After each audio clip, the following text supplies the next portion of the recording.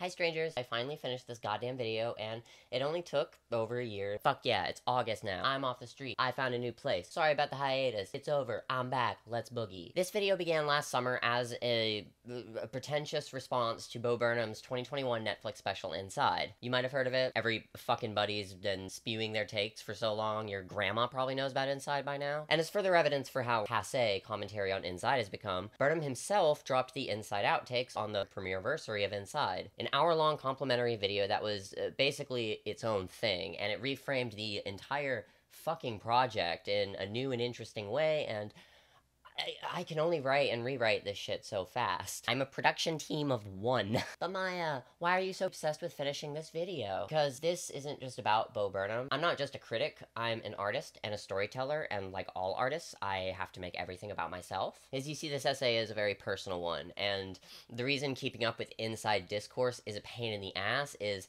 not because of the text itself, but how I emotionally relate to it and interpret it keeps shifting and changing. I've done a lot of changing lately. Residential transients will shake a bitch up. So, time to run it one more time. You can tell them anything if you just make it funny, make it rhyme. And if they still don't understand you, then you will run it one more time. Bo Burnham is a comedian, musician, writer, director, editor, producer, and one of the first content creators on YouTube. In the 16 years he's been on the scene, he's been a unique artist whose blending of performance art, experimental theater, and musical comedy made him one of the most incisive and insightful comic voices of the 2010s. As he's transitioned into directing and, in the wake of the pandemic, experimentation with content cinema, like Inside and the Inside outtakes, Burnham has remained an increasingly influential creator, and that doesn't look to be changing anytime soon. So, let's look at the strange story of Bo Burnham's creative evolution. Hi gang, just woke up, so I thought I'd serenade you with a song about my life and something I need to come to realize, and all of you should come to realize. Take it as it is, digest it, use it as you will.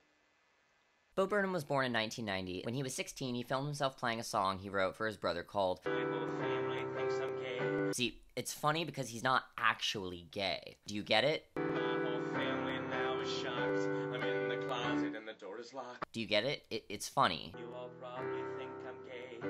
Man, this song is counterproductive. It's funny. Do you get it? Do you get it? Do you get it? Do you... So since I started so young, basically every shitty joke, there's a lot of material that I'm just really embarrassed by and makes me cringe and just edgy, stupid. Yeah, it doesn't hold up. But I'm not gay, and that's what I said. If I'm gay, then God strike me dead. That's weird. See, this was 2006, and that's where we were at. That's what we thought was funny. So, Bo Burnham became one of the first viral celebrities off YouTube, playing silly, offensive, painfully adolescent songs in his childhood bedroom. The entertainment industry, early in the days of trying to figure out the best ways to market to the new internet generation, snatched him up, and by the time he turned 18, he was performing stand-up professionally, and was the youngest ever comedian to do a Comedy Central special. Instead, let's start with his first special really worth talking about, 2010's Words, Words, Words. It's a pretty straightforward introduction to the core elements of Burnham's style and content, such as they're heavily scripted. In Words, Words, Words, the show's entire script is written on these tablets lining the stage. They're literally set in stone. This song isn't funny at all, but it helps me sleep at night. And the title comes from a scene in Hamlet. What do you read, my lord? Word. Word. Word? When the depressed titular twink is mocking his fag-hag's fishmonging father to his face. The satirical rogue says here that old men have grey beards, that their faces are wrinkled, and that they have a most plentiful lack of wit.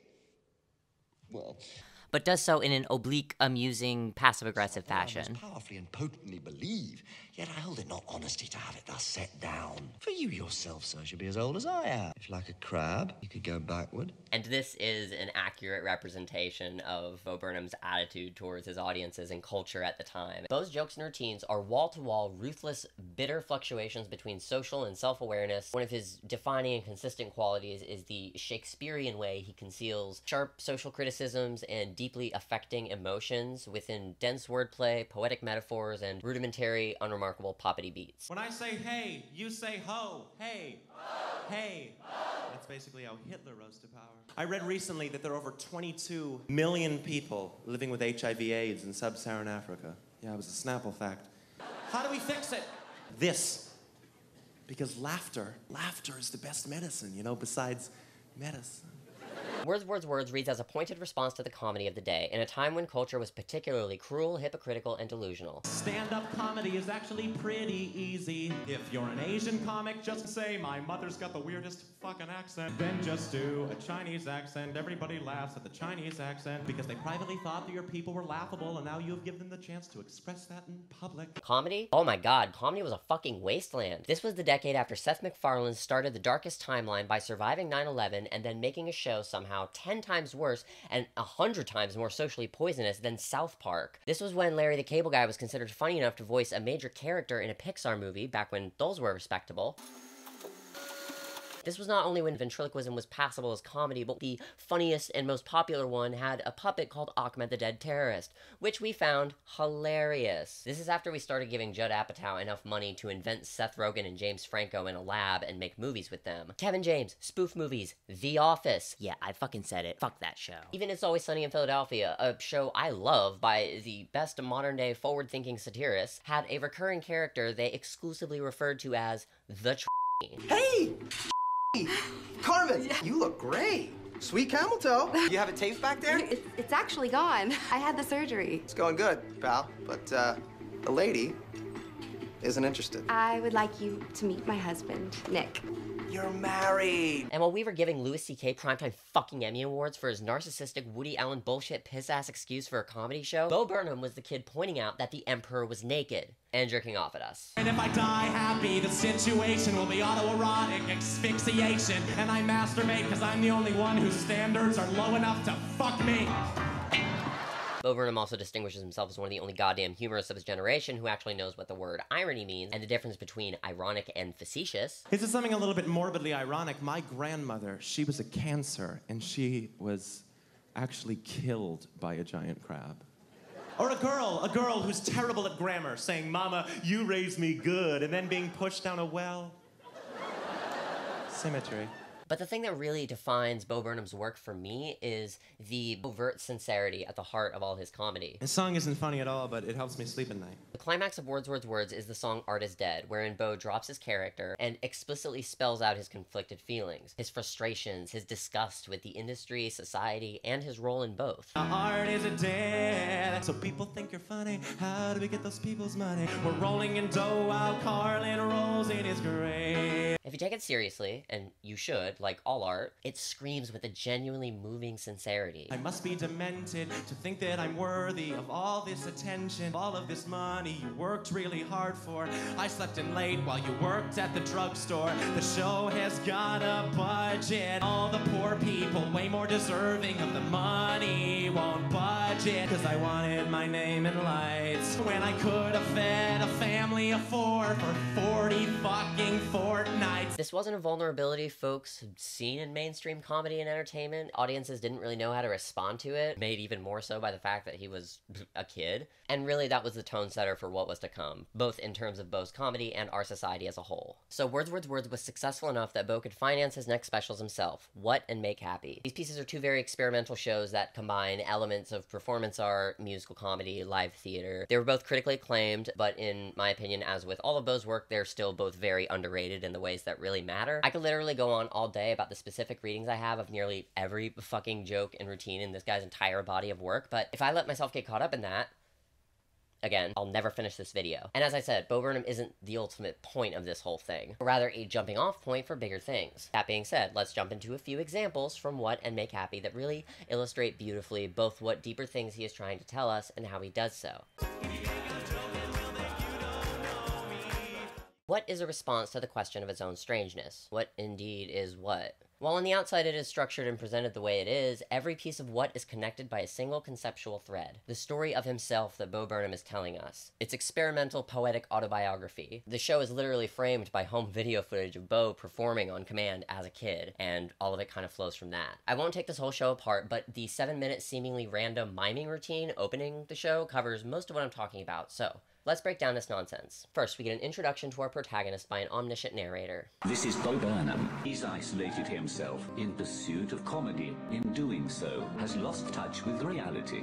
You're an asshole, Bo. You think you know better than everybody. You will die alone.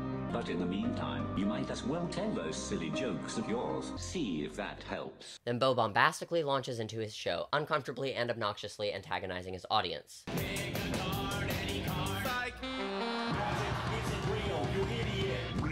But then he becomes as a child again. Bo's 20-year-old cynicism melted into childlike wonder. And in this state of innocence, he finds a fairy and pursues it. A fairy so beautiful that he felt proud about being called one in high school. The concept this fairy represents is repeated over and over and over again in Burnham's oeuvre. Be it as a fairy, a beautiful frog girl, his theoretical daughter, or a chicken.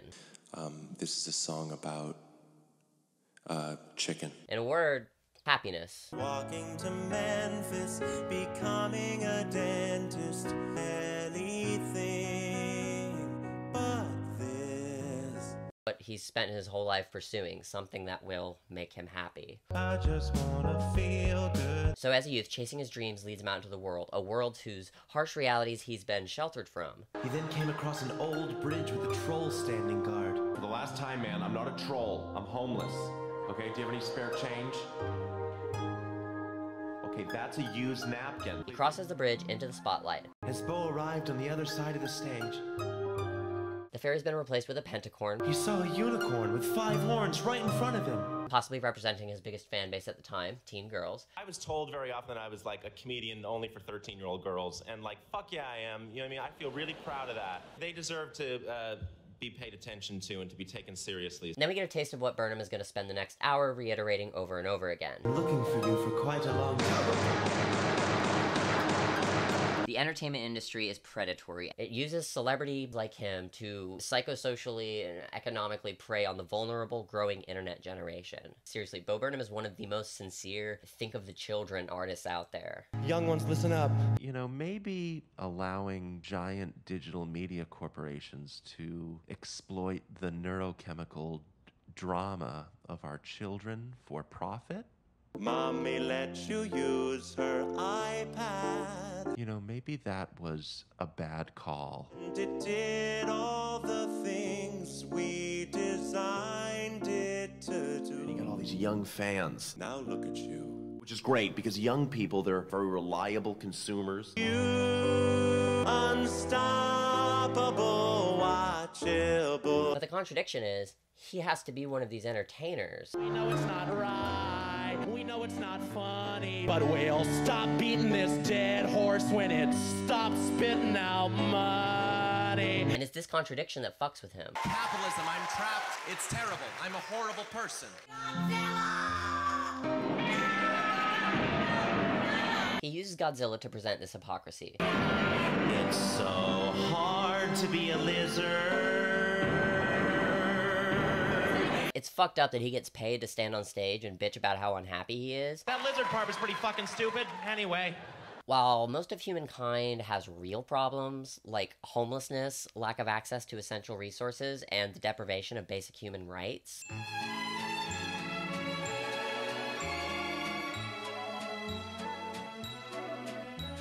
If I had a dime for every time a homeless guy asked me for change, I'd still say no.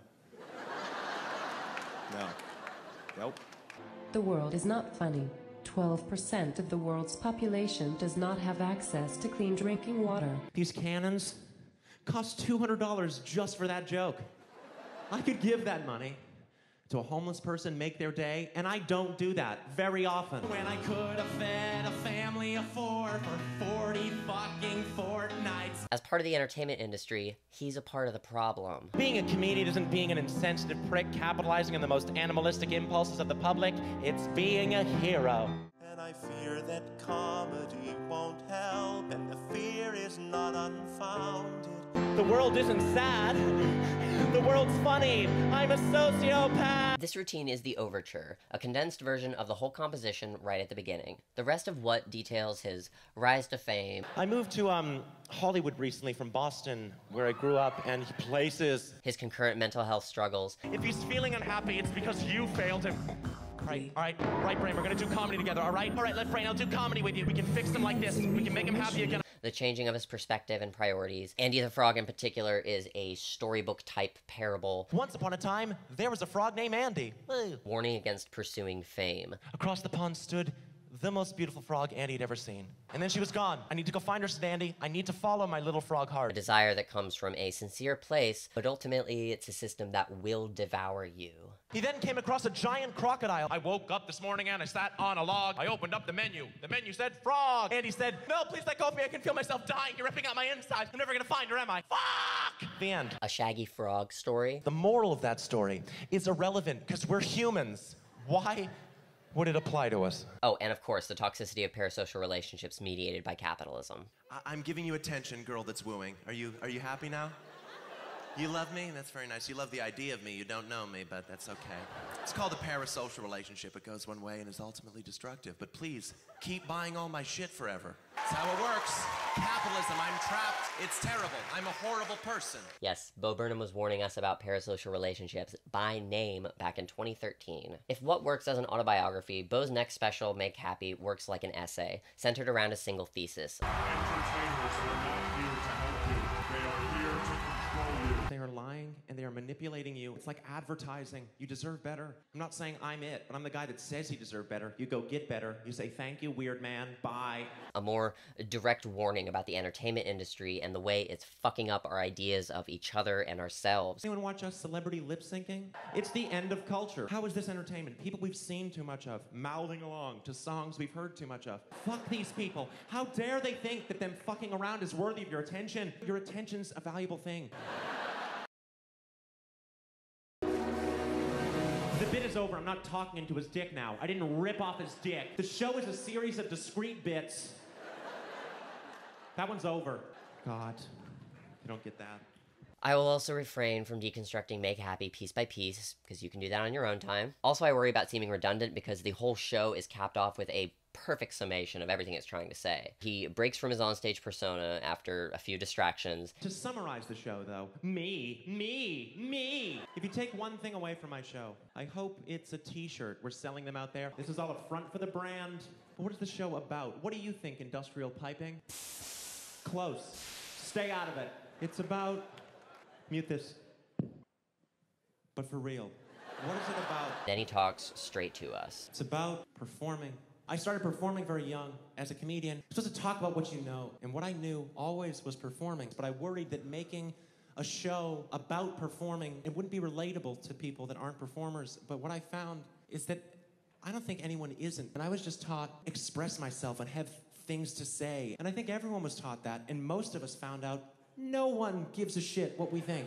So we flock to performers by the thousands because we're the few that have found an audience, and then I'm supposed to get up here and say, follow your dreams, as if this is a meritocracy. It is not. Social media, it's just the market's answer to a generation that demanded to perform. So the market said, here, perform everything to each other all the time for no reason. I know very little, but what I do know is that if you can live your life without an audience, you should do it. And then the infamous Kanye rant. I'll be honest, my problems not as high stakes as Kanye's, but I have problems. The zenith of Burnham's live performance career thus far. I got lots of shit to say. And now it's time to talk about Pringles cans and overstuffed burritos. I can't fit my hand inside a Pringle can. The Pringles can, Jim, and burrito are all metaphors. The Pringles are happiness. What I'm trying to say is the diameter of Pringle cans is way too small. All any of us wants is to be happy. I'll say it again, the diameter of Pringle cans is way too small. The system is designed to keep happiness from us. If you feel me, put your hands up. Look at all these hands that are way too big to fit inside a Pringle can. You think you can?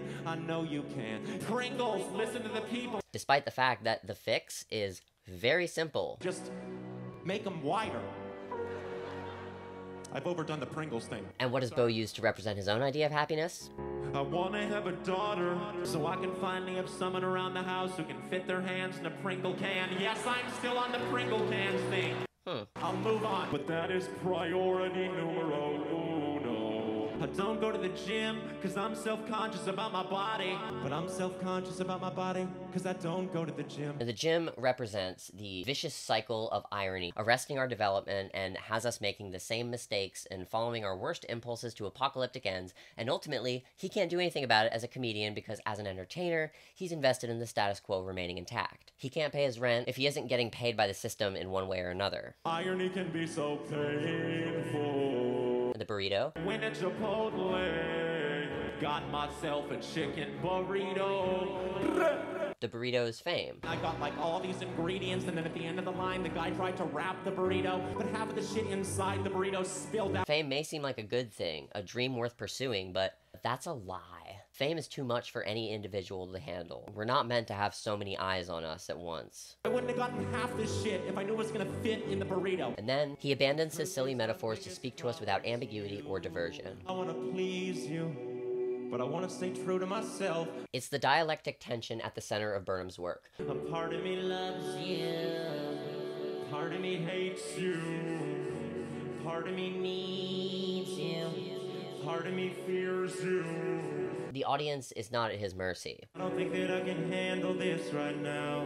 It's the other way around. They're just staring at me like, come and watch the skinny kid with a steadily declining mental health. Bo Burnham's audiences have, like all fandoms, been punctuated by streaks of toxicity in the case of words, actual abuse and harassment.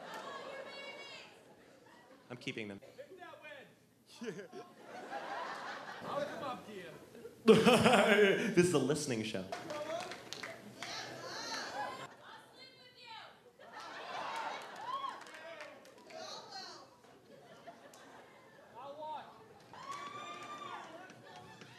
You done? Do not objectify me, okay? Think it's okay just because I'm a dude? Do it! Think it's okay because he's a dude. That is homophobia. Just the fact that you find it funny. Ooh, a guy said take off your pants. That's not God's way. Jesus Christ, you bigots. But the most complicated aspect of this toxic relationship are Bo's panic attacks, which he began experiencing for the first time on stage while touring with What. He talks about them explicitly in Inside, cites them as his reason for retirement from live performance in 2016. I quit because I was beginning to have severe panic attacks while on stage. This onstage anxiety is where Make Happy came from. Maybe we can work this out, not break up. It was a breakup special. It's very literal. No, lick my clit! I cannot handle performing in front of you people. You think 3 lousy tears offsets 3 years of shit? It gives me panic attacks. I deserve better than you. I want to stop, and I did. You're not what I need, hon. Lick this clit and leave, son. I'm not trying to psychoanalyze Bo Burnham here. I'll reiterate, I don't know the guy. He hasn't really elaborated on what specifically triggered his panic attacks. This is just me noticing the correlations, because his live shows did start going a certain way as he got more famous. Remember this? You love me? That's very nice. You love the idea of me. You don't know me. This came back around and Make Happy. No, you fucking don't. Bo's fans made this a thing. Stop participating. Not a participatory thing going on up here. This is a listening show. Trying to immortalize something I've worked on for a long time. Shut up. An increase of disruptive, even hostile interruptions in his very carefully scripted, deeply personal show. I have 2 things to say to the types of people who heckle any sort of live performance. First, why? Second, fuck all of you in the ear with a rusty chainsaw. None of you are going to heaven. It's not reasonable to expect a performer to perform in front of crowds this confrontational, even if they mean well. I'm just happy he left us to take care of himself instead. Anyways, concurrent with Bo's escape from the spotlight, the nihilism of internet, social media age comedy reached a breaking point. Our irreverence and self-aware edginess turned a bad joke into the figurehead of the late American empire. I blame comedy for 80% of it. I do, swear to God. It's his medium. He learned everything he needed to learn at the Comedy Central roast. It's not a joke. Learned everything. Everything. It's funny. In 2016, funny became scary. Like I said a while ago, this is so much bigger than Bo Burnham, or even comedy as a whole. This is about art and storytelling, and the collectives of individuals who create the conceptual building blocks on which our modern world is built. So now, let's talk about the conceptual building blocks on which our modern world is built.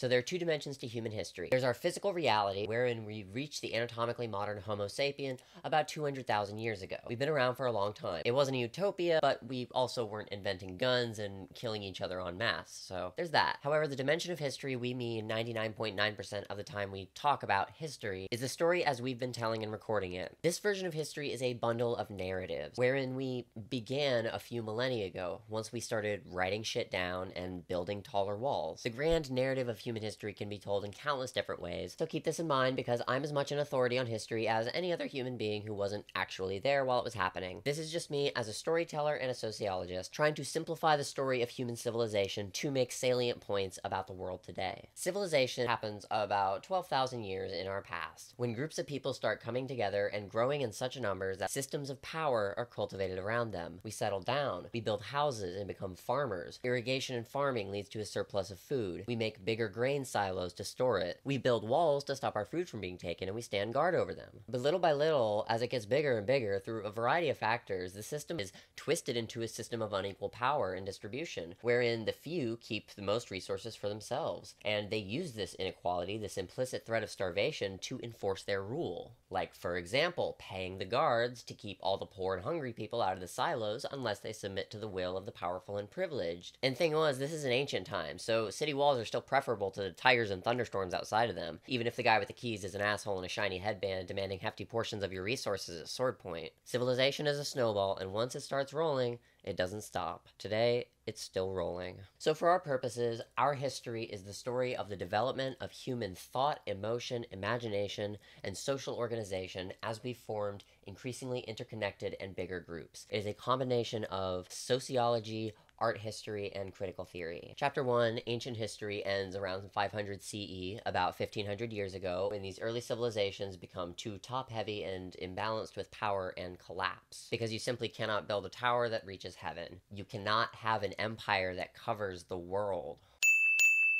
And the most well-known of these empires by English speakers, and the most relevant one to our subject of discussion and analysis, is the Roman Empire. Chapter 2, the Middle Ages, humankind's terrible twos. From about 500 to 1500 CE, civilizations become increasingly interconnected, for better and worse.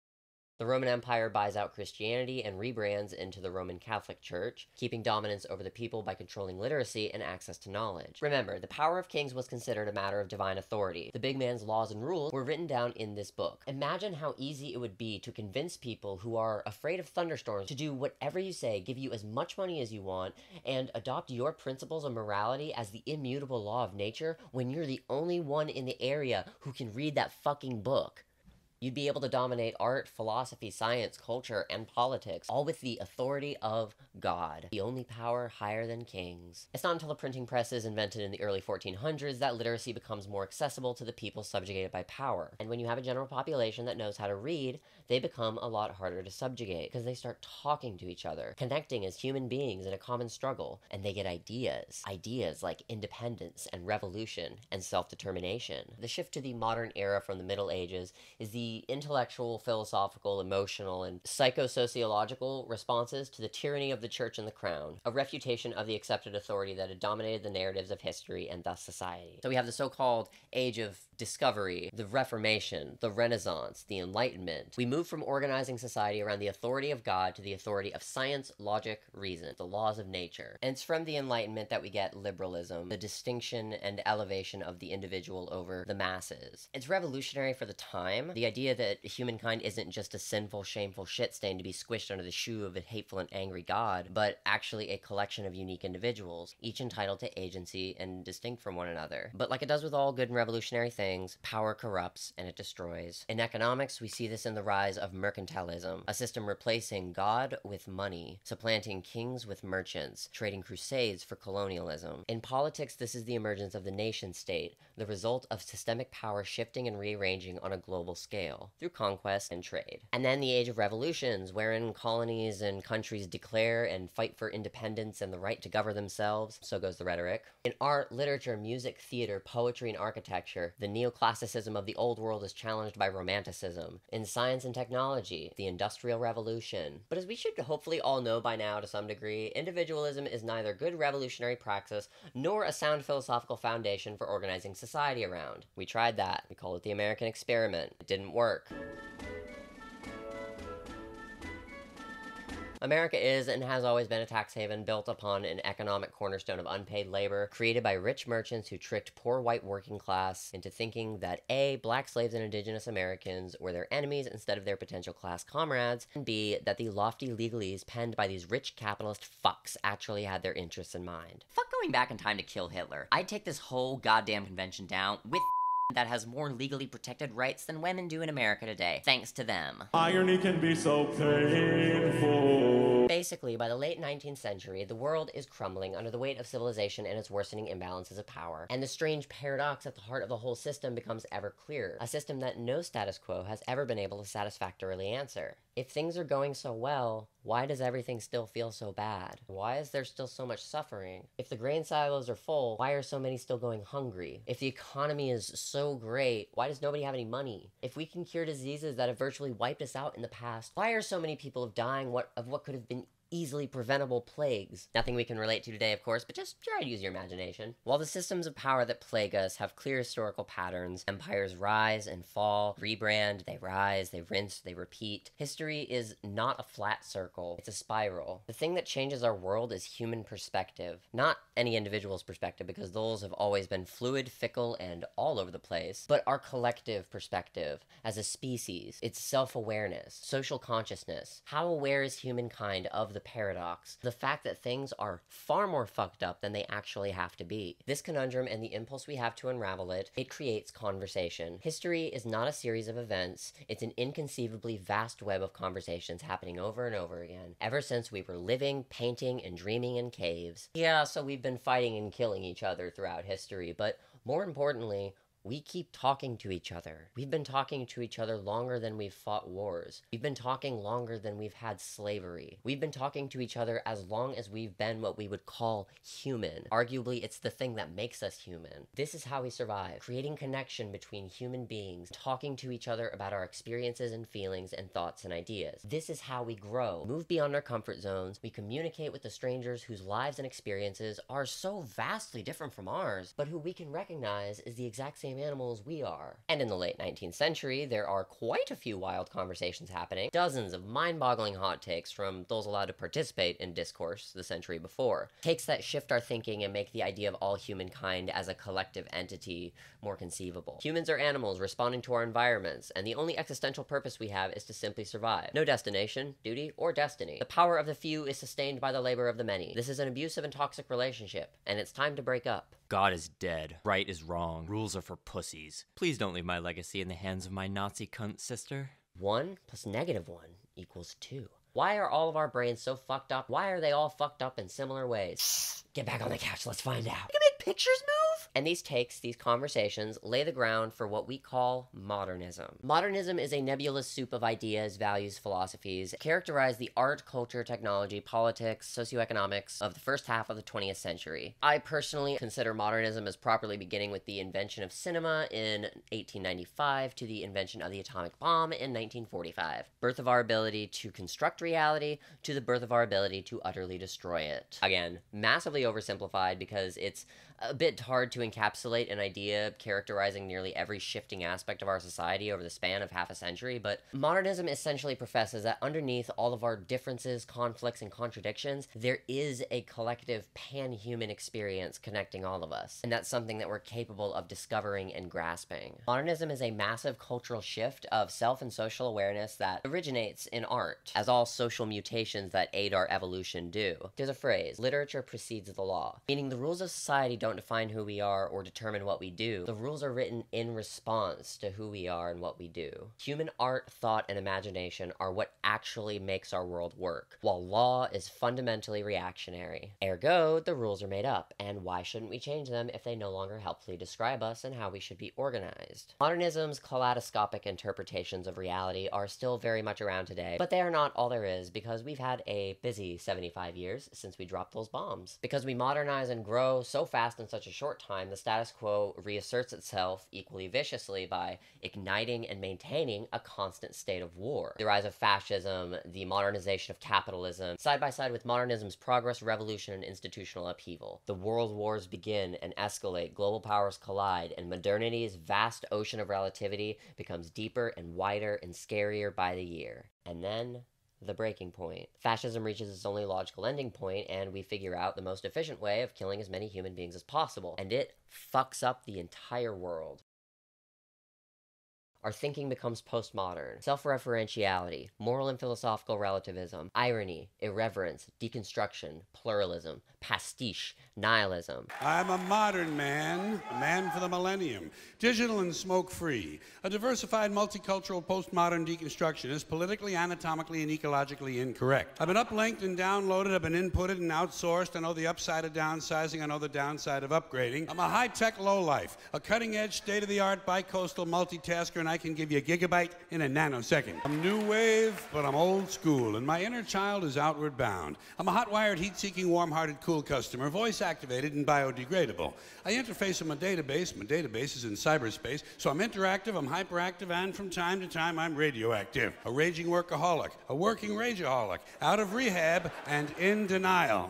I'm a non-believer and an overachiever, laid back but fashion forward, up front, down home, low rent, high maintenance, supersized, long-lasting, high-definition, fast-acting, oven-ready, and built to last. I bought a microwave at a mini-mall. I bought a minivan at a megastore. I eat fast food in the slow lane. A fully equipped, factory-authorized, hospital-tested, clinically proven, scientifically formulated medical miracle. I've been pre-washed, pre-cooked, preheated, pre-screened, pre-approved, pre-packaged, post-dated, freeze-dried, double-wrapped, vacuum-packed, and I have an unlimited broadband capacity. The modernist says reality is a boundless multiplicity of narratives, all equally valuable. All the rules are made up, and figuring out the things we're capable of when transcending them is existentially exciting and promising. The postmodernist says reality is a balanced multiplicity of narratives, all equally meaningless. All the rules are made up, and figuring out what we're capable of when transcending them is existentially dreadful and absurd. And how best to sum up the postmodern madness of the latter half of the 20th century? C'est l'histoire d'un homme qui tombe d'un immeuble de 50 étages. Le mec, au fur et à mesure de sa chute, il se répète sans cesse pour se rassurer. Jusqu'ici, tout va bien. Jusqu'ici, tout va bien. Jusqu'ici, tout va bien. Mais l'important, c'est pas la chute. C'est l'atterrissage. We fall for 50 years until the cynicism and nihilism of postmodernism peak at the turn of the century. 1 minute, we're watching The Matrix at our Y2K party, acknowledging how bullshit society is while waiting for the world to end, while the Battle of Seattle rages outside of a World Trade Center, fighting desperately to save or salvage humankind's future. In the next minute, we're hungover and wallowing in the wreckage of another World Trade Center, while the American Empire mobilizes the West and declares the next chapter of the never-ending war, during which we still have to get up every day, go to work, and just pretend that things are okay, because this war machine doesn't run itself. As we learned early in the aughts, there are consequences to spending decades being desensitized to meaning, emotion, and sincerity, and treating the end of the world like a fucking spectacle. And this was before social media and the modern internet. I can't blame this shit on them. This all came from a very ugly place. And even now, it feels like we keep expecting it to fall to pieces. You say the whole world's ending. But it doesn't.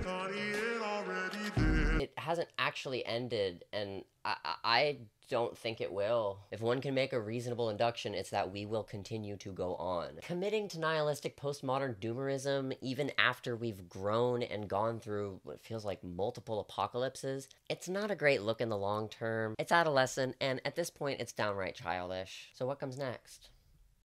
In 2007, Alexandra Dimitrescu describes metamodernism as an emergence from and reaction to postmodernism, championing the idea that only in their interconnection and continuous revision lie the possibility of grasping the nature of contemporary cultural and literary phenomena. In their 2010 essay, Notes on Metamodernism, cultural theorists Timotheus Vermeulen and Robin Vandenacker further expound upon the metamodern sensibility as a kind of informed naivete, a pragmatic idealism, where grand narratives are as necessary as they are problematic, hope is not simply something to distrust, love not necessarily something to be ridiculed. They assert that relativism, irony, and pastiche have been replaced by engagement, affect, and storytelling through ironic sincerity. They describe metamodernism as a structure of feeling that oscillates between modernist thought and postmodernist thought, embracing doubt as well as hope and melancholy, sincerity and irony, affect and apathy, the personal and the political. Metamodernism is not so much a philosophy as it is an attempt at an open source document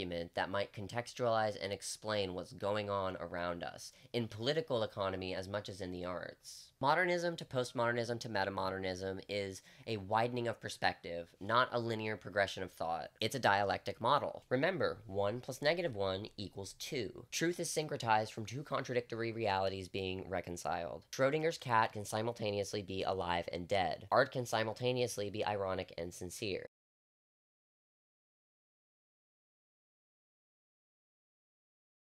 One, we recognize oscillation to be the natural order of the world. 2. We must liberate ourselves from the inertia resulting from a century of modernist ideological naivete and the cynical insincerity of its antonymous bastard child. 3. Movement shall henceforth be enabled by way of an oscillation between positions, with diametrically opposed ideas operating like the pulsating polarities of a colossal electric machine, propelling the world into action. 4. We acknowledge the limitations inherent to all movement and experience, and the futility of any attempt to transcend the boundaries set forth therein. The essential incompleteness of a system should necessitate an adherence, not in order to achieve a given end or be slaves to its course, but rather perchance to glimpse by proxy some hidden exteriority. Existence is enriched if we set about our task as if those limits might be exceeded, for such action unfolds the world. 5. All things are caught within the irrevocable slide toward a state of maximum entropic dissemblance. Artistic creation is contingent upon the origination or revelation of difference therein. Affect at its zenith is the unmediated experience of difference in itself. It must be art's role to explore the promise of its own paradoxical ambition by coaxing excess towards presence. 6. The present is a symptom of the twin birth of immediacy and obsolescence. Today, we are nostalgists as much as we are futurists. The new technology enables the simultaneous experience and enactment of events from a multiplicity of positions. Far from signaling its demise, these emergent networks facilitate the democratization of history, illuminating the forking paths along which its grand narratives may navigate the here and now. 7. Just as science strives for poetic elegance, artists might assume a quest for truth. All information is grounds for knowledge, whether empirical or aphoristic, no matter its truth value. We should embrace the scientific poetic synthesis and informed naivete of a magical realism. Error breeds sense. 8. We propose a pragmatic romanticism unhindered by ideological anchorage. Thus, metamodernism shall be defined as the mercurial condition between and beyond irony and sincerity, naivete and knowingness, relativism and truth, optimism and doubt. In pursuit of a plurality of disparate and elusive horizons, we must go forth and oscillate. The Metamodernist Manifesto was published in 2011, while Vermeulen and Van den Aker's Notes on Metamodernism was published a year before in 2010. And at the very same time metamodernism was being popularized in the discourse, comedy, the lowest, most vulgar and common of the arts, procured her first thoroughly metamodernist comic from a place no one expected. Not a seasoned comedian, not even a full-grown adult, but a white Catholic schoolboy from Massachusetts who's really good with words and really isn't gay, no matter what his family thinks. To say that culture wasn't really ready for Bo Burnham's metamodern brand of comedy, an unusual blend of bald sarcasm and heartfelt sincerity, is an understatement. Even his older millennial peers didn't really seem to get it when he talked about the self-consciousness of perpetual performance as demanded by our late capitalist social media entertainment culture. Of course, these were the same people who were surprised by the unexpected subject matter of his debut film, 8th Grade. I wanted to write about my anxiety, so I sat down and tried to buckshot a bunch of scenes with a bunch of different characters, not knowing what it was going to be. And I stumbled on the voice of this kid and her dad. I wrote a scene of them driving to the mall and her not wanting him to look weird when they were driving, and him not knowing what she meant by that. And it was just immediately very alive to me. It felt more real than anything else I was writing.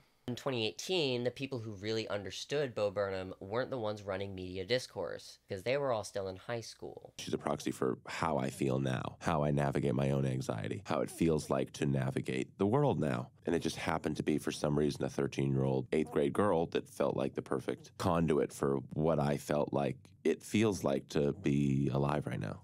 I mentioned before that the bulk of Bo Burnham's earlier fan base was young girls, historically the most reliable and catered to consumers. But that is the danger of social media to me. There is you, and then there is the other you. There is the idea of you. There is the story of you. The danger is not that we're going to treat the internet like it's real. The danger is that we're treating the real world like it's the internet, and you're walking through an experience as a kid, and you're also hovering over yourself, watching your experience from afar, because that's how people will consume it. You watch people watch your experience. You watch other people in the room watch you watch them.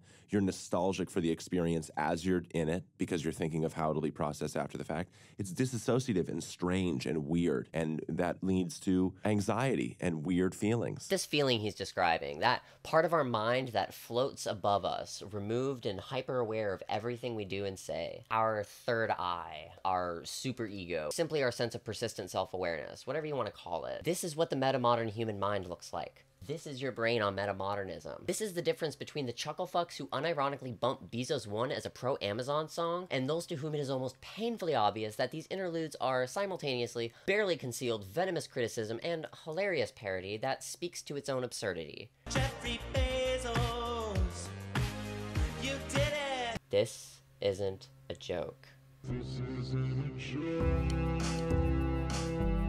This is the crux of all of Bo Burnham's comedy.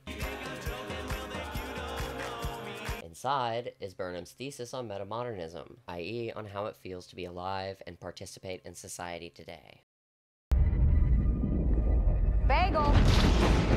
I won't lie, while 2020 was as chaotic, confusing, and terrifying for me as it was for any of us, it was also one of the best years I've been alive. I feel like a total asshole for admitting that, especially because it was such a monumentally difficult time for so many. But there was something extraordinarily satisfying seeing capitalism outright fail as hard as it did in the face of the pandemic. And this was only amplified by the radical social justice movements that also exploded that year. Unfucking precedented. Of course, capitalism collapsing, while it is overall positive, the practical cost of its failure is the lives of the most marginalized under it. So many people have already died, disproportionately communities of color, especially their disabled, queer, and trans members. And as the system continues collapsing, only more will die, if not from preventable pandemics and constant wars, then starvation and homelessness and climate disasters. So it's fucked to want to dance in these ashes, right? How to reconcile this? How to live with this dual awareness? How to not kill ourselves when we're born with blood on our hands? For the metamodern human, the metahuman, this conflicted state of mind is not a conundrum or a philosophical problem to be solved, but a fact of everyday life. We changed.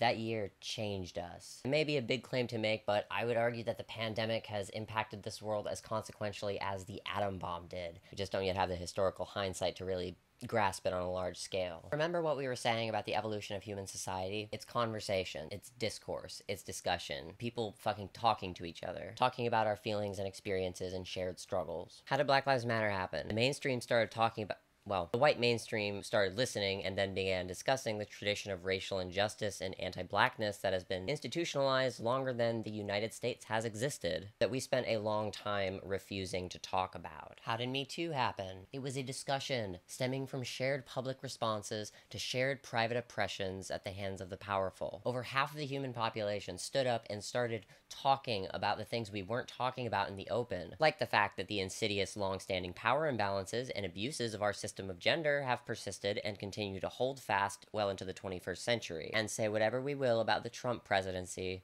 at least the dirty fascist laundry came out so we could finally address the stench. And you know why the right has been freaking out about gender liberation? Why trans and gender non-conforming people have seen a sharp rise in visibility in recent years? It's because we're talking about gender now, its subjectivity and fluidity, its problematic constructed nature as a binary biological taxonomy. Black Lives Matter and Me Too are are conversations. Trans people and gender are conversations. Fascism is a conversation, as is anti-fascism. Critical race theory is a conversation. Bodily autonomy and abortion rights are conversations. Joe Rogan, true crime, the MCU, white liberal girl boss feminism, and the British royal family are conversations. Memes are essentially just conversational units. Social media is a medium of conversation. Fuck, the whole modern internet is built on a need for communication. And the thing that made 2020 feel so revolutionary, even hopeful for me, was the conversations we started having. Like, defund the police, or universal basic income, or anarchism as a feasible political position. Even just a year before that, those conversations would have been figments of only the most optimistic of progressives' fantasies. And yet, we live in a post-defund the police world. They're not actually defunded, we never did that, but like, it's in our vocabulary now. I know I'm not the only one who was disappointed when we restarted the machine in 2021, when we went back to normal, when we rebooted the Matrix and the machine literally turned around and tried gaslighting us into thinking that it never happened, that we didn't see it flicker and fail, that we didn't see the real sky for the first time in memory. And I know I'm not the only one who felt like this, because at the height of this post-apocalyptic existential horror of back to normal, one of my longtime favorite artists crawled out of his cave, bearded and gentle-eyed as a religious hermit, and gave us Inside. To say I felt seen would be an understatement. Just like he had done with Make Happy in 8th grade before, Bo Burnham validated everything that I had been feeling. That metamodern doublethink required to accept the illusory nature of everything the status quo holds dear, while still having to pretend it matters by going to work and trying to laugh off the absurdity of it all. Or rather, that funny feeling. See, like many in my generation, I was a perpetually sad kid because my childhood was nothing but one disillusionment after another as I learned more and more of how fucked up the world is. And this is something I think Bo Burnham and I have in common. Again, I don't know Bo Burnham as a person, but I've known him through his art for a long time, and I can confidently say that he gets it. He knows what's fucked up about the world, and he's messed up about it. He gets the guilt. He sees the blood on his and all of our hands. Don't you know the world is built with blood? He knows what it's like to be paralyzed by the same sort of internal voices, anxiety, depression, and debilitating self-consciousness that I suffer from. He knows how it feels to be expected to laugh while the world is on fire. That's the thing. I'm not special for this. Neither is Bo. Be the first person to confirm that. My phone makes me sad. Because these are feelings I feel safe saying that basically all of us have been feeling in one way or the other, especially lately. There's a reason why the response to Inside has been so thunderous, especially from younger online communities. I'm younger than Bo, but I'm still on the older end of the zillennial spectrum, and if the way this metamodern tension has impacted me, as someone who vaguely remembers life before social media culture, I can only imagine how ingrained it is in the average Zoomer, never even mind the rapidly growing next generation. If Inside resonates with me so deeply, how must it read to the generations most historically, cognitively equipped to receive it? Observant viewers will note that I haven't actually elaborated on Inside and what makes it great yet, and I don't think I will. Go check out my Letterboxd reviews if you want to see me dissect all the clever shit I found. Better yet, watch the video essays by your favorite internet personalities about it, but also go follow me on Letterboxd. Because the valuable thing about Inside to me isn't its superficial, brilliant elements, things that I could explain in detail for you to wow you or give you some new insight into the text. What's important to it is what it means to me, emotionally and artistically. Maybe you're disappointed to get this far to realize I'm not really talking about Inside, but that's what you're here for. You most likely already have your opinion on Inside. If you don't like it, I'm not changing your mind, and if you do like it, I'm not somehow gonna radically reframe your perspective on it. No, you're here because you wanted to hear someone talk about it, because you're a metamodern human being too, and in a metamodernist world, it's the conversation that matters. Truth is relative. Art is subjective. Reality is a multiplicity of coexisting contradictions. The divorce between what possibilities we're capable of imagining and what our failed system is capable of actually manifesting. That's where our humanity makes itself clearest, and we talk to make sense of that paradox. The whole medium of video essays is a metamodernist one that I think beautifully embodies what really matters to us, what really compels us to create, share, and analyze art. Communication. I think we much prefer engaging with others about art than, the experiencing of art itself. Shit, in a metamodernist world like ours, discussing art is an essential part of experiencing it. The reason we enjoy watching things like that god-awful YouTube reviewer whose name I'm deliberately forgetting for comedic effects, videos that are 3 times longer than the movies themselves, and like Quentin reviews over 24-hour Nickelodeon cinematic universe deep dive. It's an extended time spent immersed in a metatextual conversation between these reviewers and the most reactionary and emotionally immature, non-derogatory parts of our brain. On other sides of the spectrum, you have creators like CJDX, one of the metamodernists who did an extraordinary video essay on Inside. In Bo Burnham versus Jeff Bezos, notable for being over twice as long as Inside itself, they pick out and dissect an element of the special and analytically implodes it into a sprawling existential thesis on being alive right now in a world where human connection is increasingly parasocial and unprecedentedly dependent on and mediated by capitalism through social media. Like Bo Burnham, CJ's performance and rhetoric is built on the dialectic of metamodernism, an oscillation between sincerity and irony, performed authenticity and purposeful antagonism. He's actually the only person who enforces the performance-audience divide consciously with outright hostility as much as I do. They're an asshole on purpose, to provoke and drive a discussion they've written to a specific end. This sort of artistic expression and criticism appeals to us on a personal level. CJDX is just one example of this kind of performer who make you feel like you're in the room listening to them go on about a special interest. These creators are all over the place. On another side of the spectrum, debate streamers are only ever yelling at each other as a sport rather than any like practical discourse. We still eat that shit up. Twitter is a platform specifically designed to exploit our need to communicate through our worst emotional impulses. It's what makes us human. Art's value is ultimately grounded in its communicative potential. Art is just not nearly as interesting to us as talking to people about art is. I've had a lot of people laugh at me when I've tried defending the concept of content cinema or the potential of video essays and commentary content as an emerging art form instrumental to the wider metamodernist artistic movement we're living through.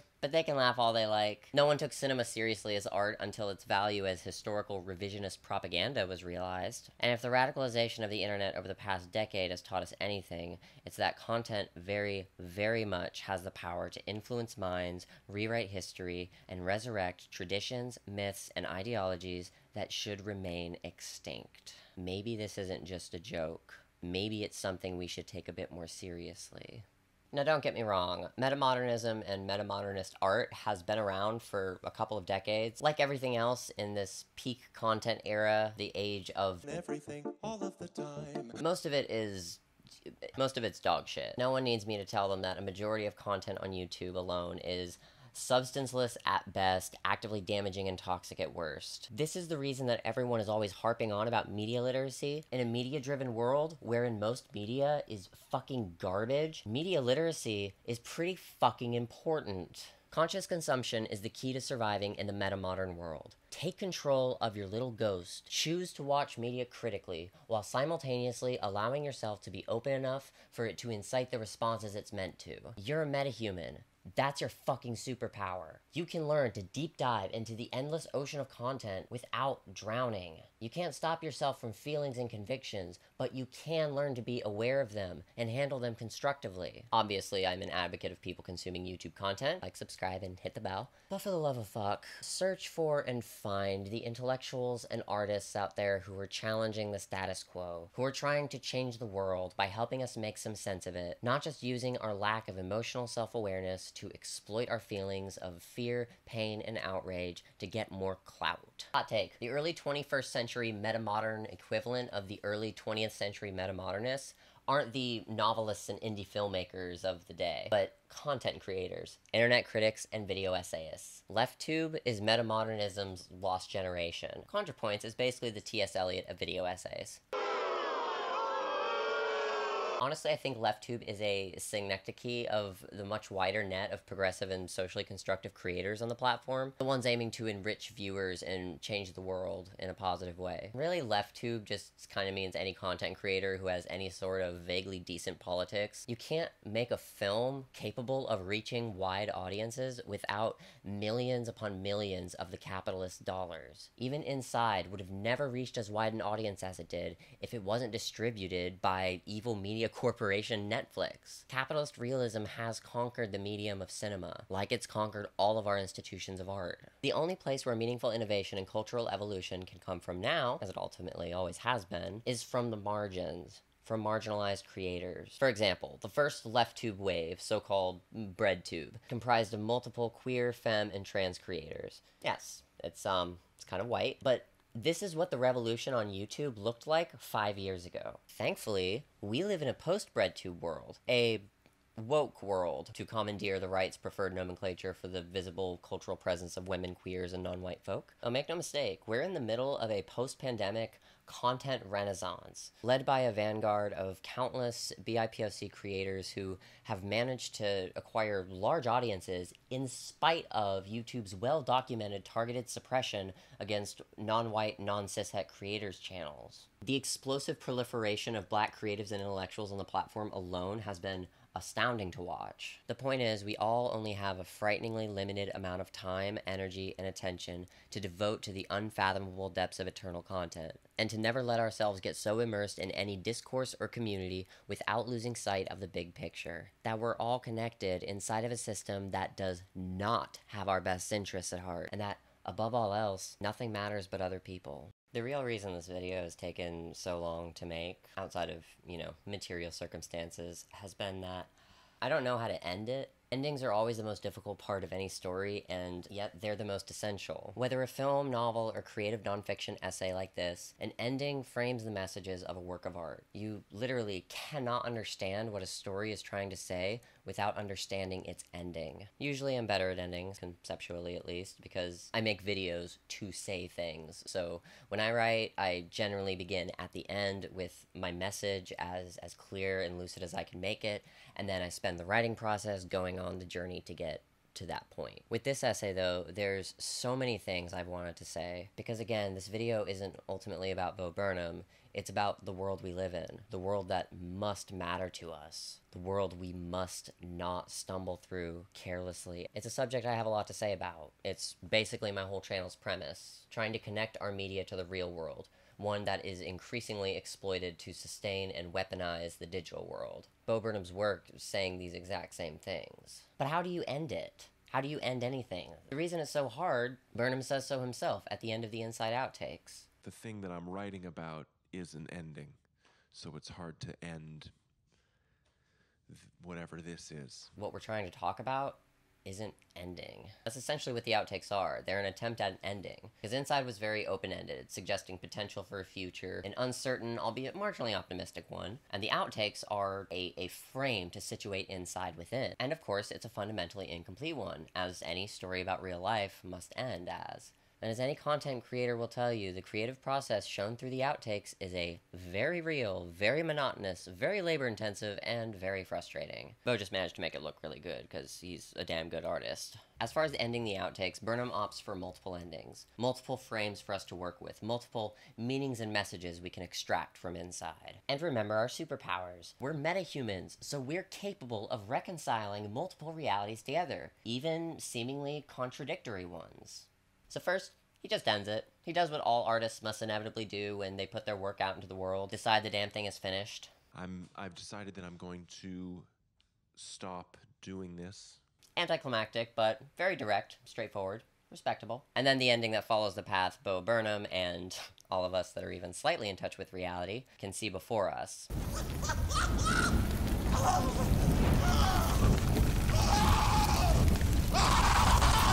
The climate crisis we've been studiously ignoring for 50-some-odd years, but still, it's not over. I know the last song seemed like it should have been the last song, but this is actually the last song. Bo Burnham encapsulates the essence of his art and his messages rather simply, with the original joke that's not actually a joke. A life of brighter days, a width of road away. So that's why she did it. It's yet another reiteration of why Bo does what he does. He's trying to find happiness. He's trying to get to the other side, where his Pringles are waiting in a can wide enough for his hand to fit in. Is Bo the chicken?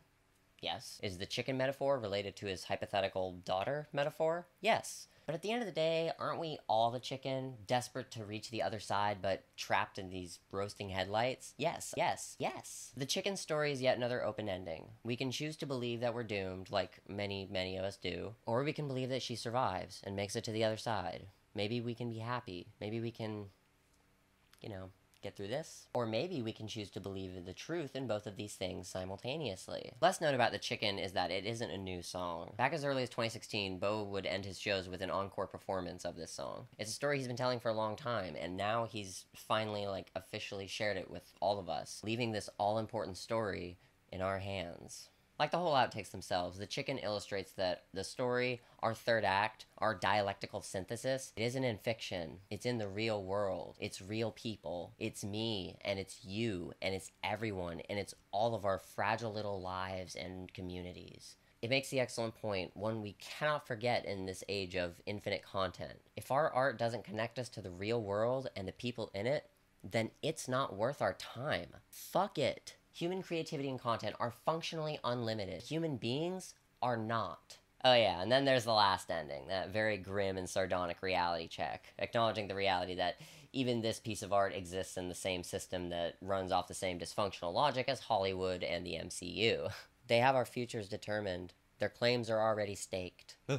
The market's insistence on attempting to keep us ensnared and hypnotized, even as it becomes less and less capable of doing so, looks increasingly ridiculous. And to everyone who is trying to predict when Inside 2 is dropping next year, or is expecting that to happen, like, at all, please stop. Please go to therapy, because the mouse has fucked up your brain. I mean that sort of sincerely.